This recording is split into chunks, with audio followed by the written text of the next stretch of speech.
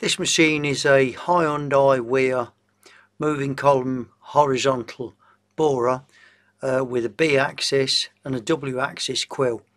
These are my live training videos for this machine. Control panel now. So if we look at this area here that says mode, that's our manual mode, our MDI mode, our memory mode, zero return mode, that's that ZRN, our edit mode, and our tape mode, which will be a direct numerical control type thing where we can run it, drip feed it from a computer.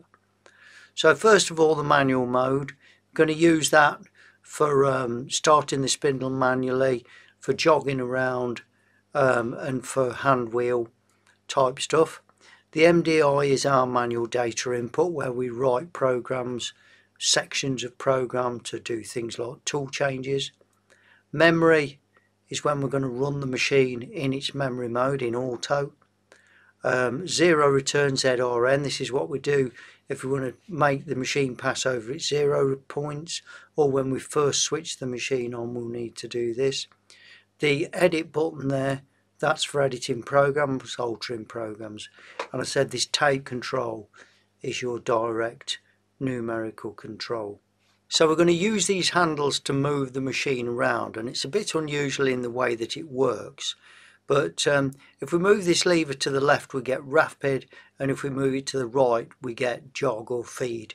The rapids are controlled by this rapid overrider switch, and then we've got the jog, which is going to be controlled by this potentiometer. So all we do is we use, we can select Z minus Z plus, X minus X plus, and then we've got Y and we've got W. So depending on which lever we move over, we get that axis to move, or we can actually move them both together if we leave it over. So just be a little bit careful with that. And then we adjust this potentiometer to give us whatever feed rate we want when we're doing the jog. And this one at the top here, that will jog the spindle, so we can move the spindle around. You know, if we're changing inserts, we can use it to jog it around.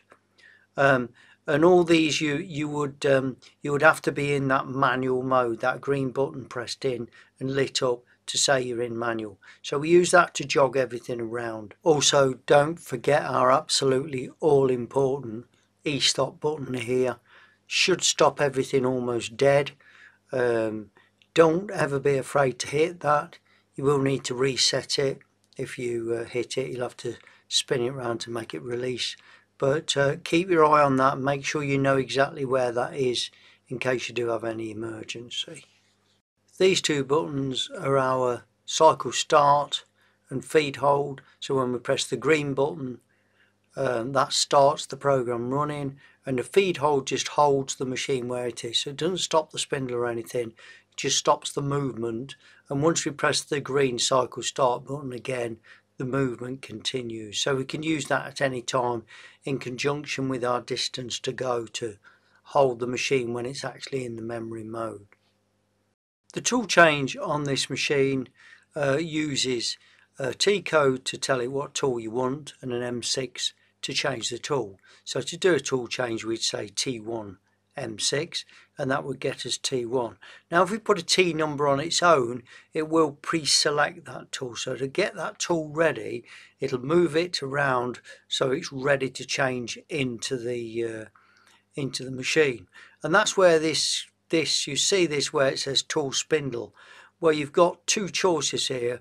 On the left, where the red display is the tool that's either in the spindle or waiting, depending on where you actually position this switch. So you can see what tool's waiting and what tool's in the spindle.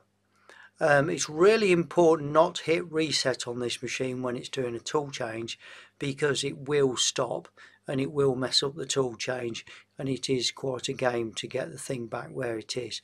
So all the while try not to just be patient, and if it's not doing anything just wait and just go around the side and have a look and see what it's doing. But you do that at your peril, because it is quite tricky to get the machine back once you reset it through a tool change. So let's take a look at the rest of this control panel. So as we said before, we've got these mode buttons. I've been through what they all do. Then we're going to look at where it says function. We've got this single block. That means that if we've got that depressed and it's lit up, each time we press our cycle start button, it will only read one block and wait for us. We've got a dry run feature. If we turn this on, then everything's controlled by this feed rate dial. Machine lock effectively locks everything.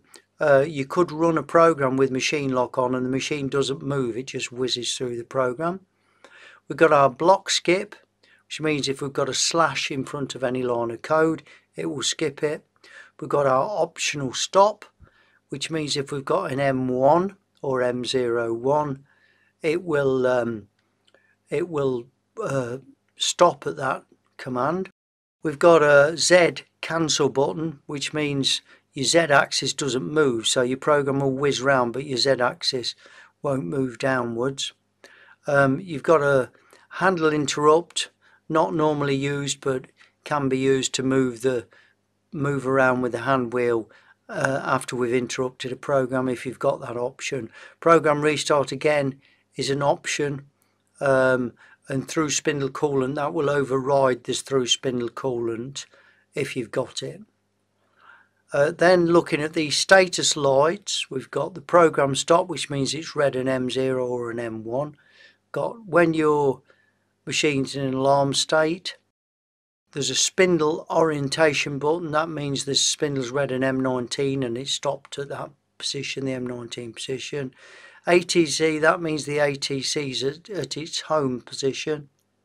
We've seen the clamp and unclamping of the tool.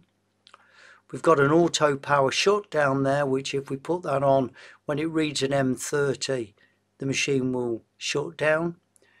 We've got the flood coolant on and off. That can override your coolant supply.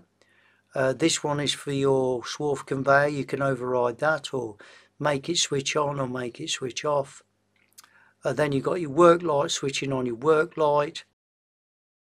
And then if we look at this key switch, it's got a lock and a write. So lock would lock out any editing of programs. If you didn't want anyone to touch your program, you could lock it and remove the key. The write will allow editing of programs, and then the setup mode allows you to do extra things with the door open when it's in the setup mode. Final look at these dials down here. You've got your spindle override, which would normally be at 100%, giving you 100% of the programmed RPM, which you could take up or down.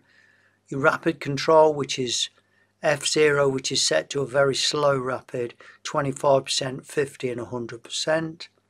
The next one is the overrider for your feed, which again should normally be at 100%. You can take that up to 150. Then we've got our feed rate, which is for our jogging, or if we use dry run, that's our jog feed rate. This green button down the bottom here is the button that we turn on the control, turns on the hydraulics. So when you first turn on the machine, you'll need to press that, and then obviously that emergency stop at the end there.